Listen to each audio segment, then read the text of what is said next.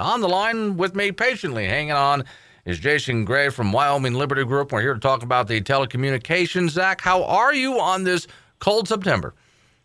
I'm doing well. How are you going? Yeah, wearing a coat for the first time is how I am. I just about wanted this it time to of wait another month. That's all I wanted.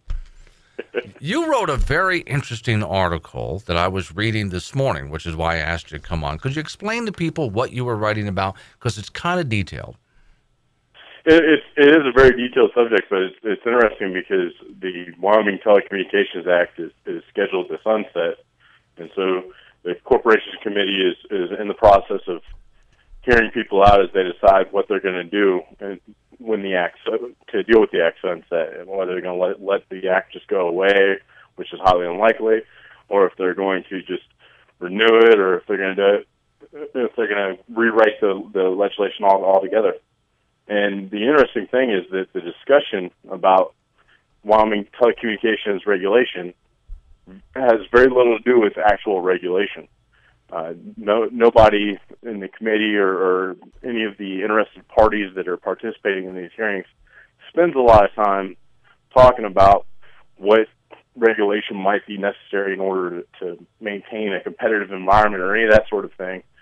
In terms of telephone service, the discussion, instead of focusing on how to regulate the industry as they look at the sunset and expiration of the current act, has been collection and redistribution of money. Funny enough, it has very little to do with the actual regulation of the telephone industry, because, as you can imagine, that's becoming less and less of a concern. Right. So when you look at your home telephone bill or your cell phone bill, you might notice that there's federal and state fees that are collected, and one of them is for the Wyoming Universal Service Fund. Mm-hmm. And that provides for people that are low income, or for people who live in areas that it's really expensive to run a telephone line to, provides a subsidy to keep their phone bill low, which is paid for by everyone else in the state, whether they have that phone company or not. And some of the companies that are lobbying for the current fund to continue on in existence in either its current form or in a slightly modified form in terms of calculation depend heavily on mostly federal dollars. They can have up to around 50% of their revenue from the Universal Service Fund. But the federal money is going away. Right.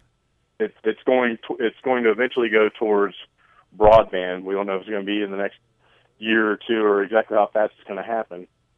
But the federal government is focused on getting broadband to everyone. All right, two questions on that real quick. One, is this part of Governor Mead's push for broadband lately? Does it relate to that? Is that why he's doing this?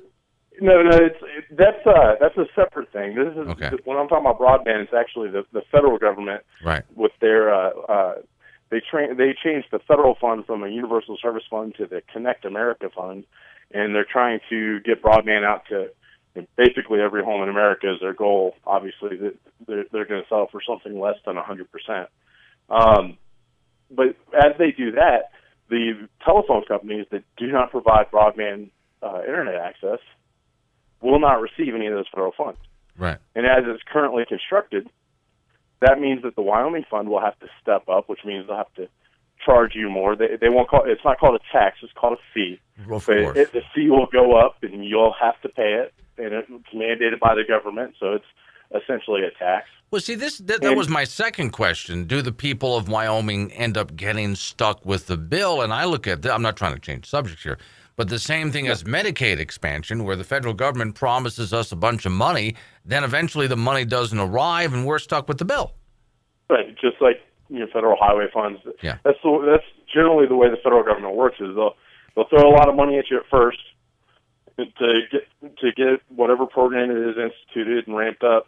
But then once people become accustomed to it, the federal dollars are pulled away. They're sent to something else, and the state has to pick up the slack. And that's something you've seen repeated over and over again, and that's what's going to happen with the Universal Service Fund as far as telephone services is concerned. So the state will have, as it's currently written, the state would have to kick in basically to match what the federal government has taken away from those companies in order to keep the phone service prices down for the people that are currently served by those companies. Okay, now, and I'm asking for a bit of opinion and also kind of playing devil's advocate with you here, but it looks to me that with today's modern technology, it is less and less necessary for government at all. I don't think they should ever have been involved in it at all in the first place. But anyway, really not important for them to be involved in telephone or internet or any such thing. Because frankly, doesn't the technology today between cell phone towers and satellites change the landscape?